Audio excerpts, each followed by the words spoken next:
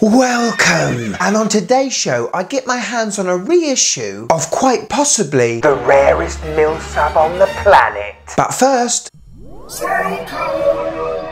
today's shot comes from Small Wrist Club. This is a superb photo of the Seiko 5 SNK 803. This is one of those perfect choices for anyone starting this watch hobby. It's got a very reliable movement inside it, and it's quite popular among the watch family. I've got to say, I do love this cream dial. Sometimes I think it's quite pilot looking, other times it's quite fieldy looking. This thing's ready for any action. And it's been partnered up with a beautiful suede strap. Look at that, very nice. Thanks for tagging me in, my friend. It's highly appreciated. If you'd like to be on the next Seiko showcase, all you gotta do, find me on Instagram here and tag me in on one of your Seiko posts. Who knows? Next time, the star of the show could be you. I've been so excited to show off this watch to you. Well, I'm wearing my beloved Sin 104, one of my favourite watches in the fleet. Right now I've got it on the fantastic Haverston Nav 39 leather pilot strap. This company always gives you superb quality, inspired by military moments and machines across the decades. What a Vorsprung Technique Stanner!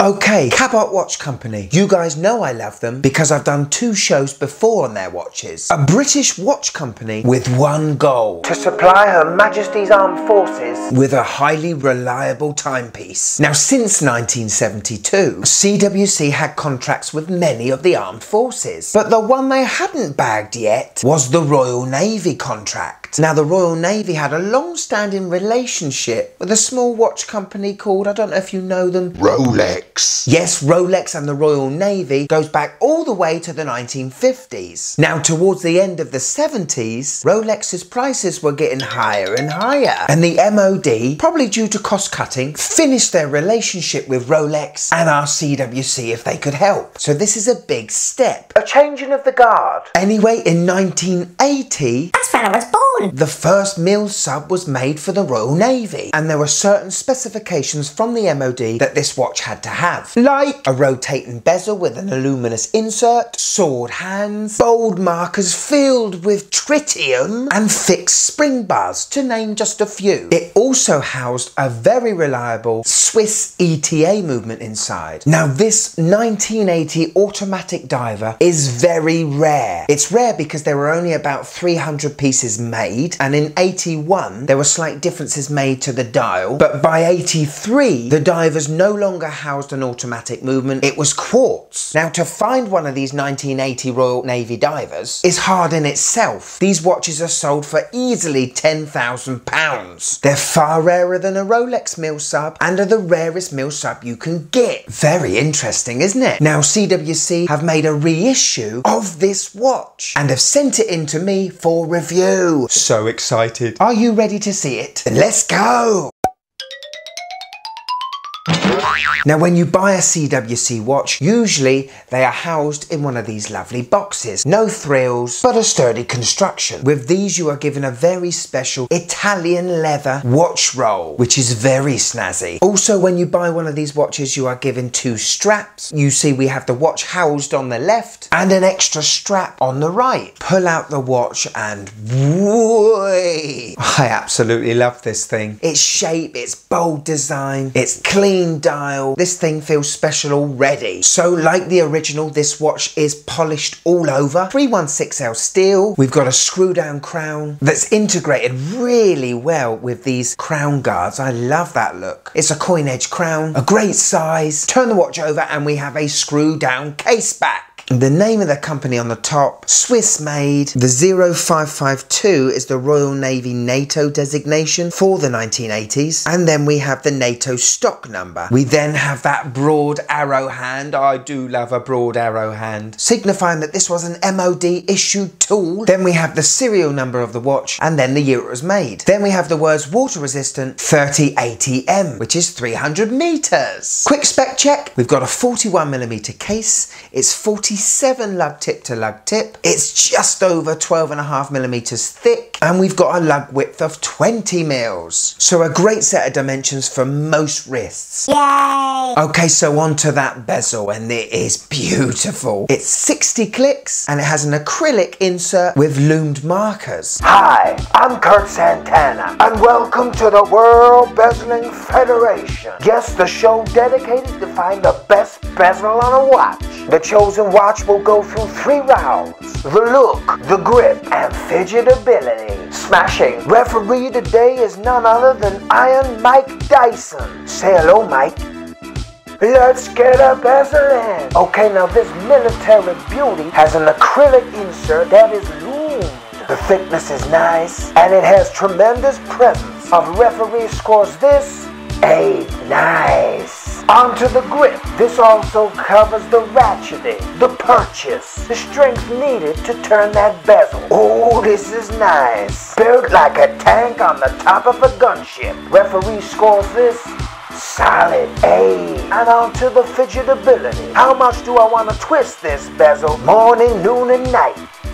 8, giving us a total score of 24 points, and goes up on the leaderboard. Proud. This bezel is absolutely superb, and it's not until you actually have one in your hands and you twist one do you know how good it is.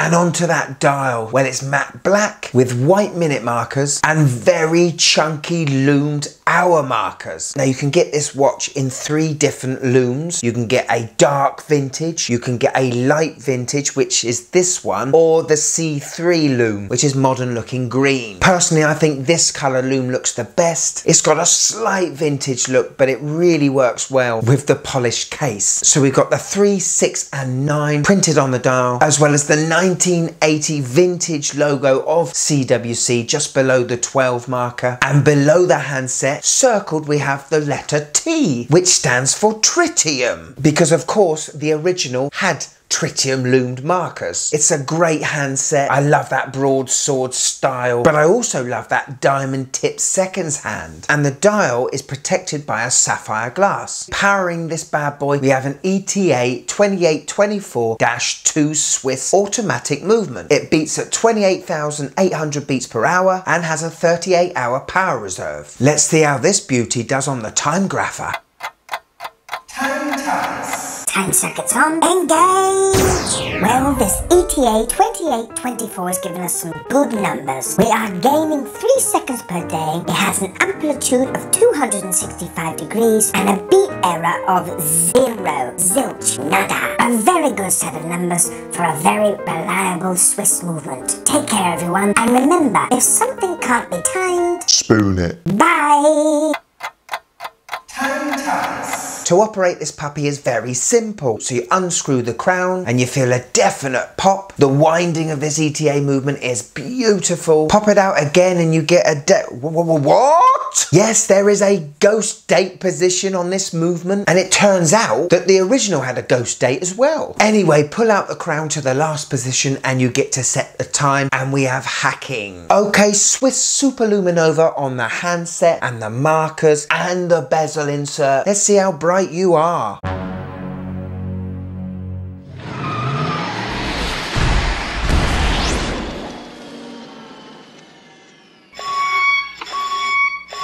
Well, that's just magic, isn't it? It's like a little light show. Very strong loom, highly legible because of the different shaped markers, and it's one of the best looms we've had on this channel so far. On my 6.5-inch wrist, and this thing makes me feel special. With the lug to lug only being 47 mils, this thing looks absolutely great on my wrist. It makes me feel proud. This watch never actually fought in any battles. It was never part of any missions, but it has the heritage of that 1980 Royal Navy diver, which superseded the Rolex Mil Sub. Now CWC only have a limited supply of these reissues, and they are priced at £1,999. Now for everything you get, the heritage, the design, the Swiss build, and you're wearing a watch that you can be pretty proud of, I think this is a great price and would look amazing in a military watch collection. Let me know what your thoughts are on this watch, I'd love to know. And also feel free to let me know if there are any watches you'd like me to review for 2021. From me, the Mad Watch Collector, I'll see you in a tick, tick, tick, a tick.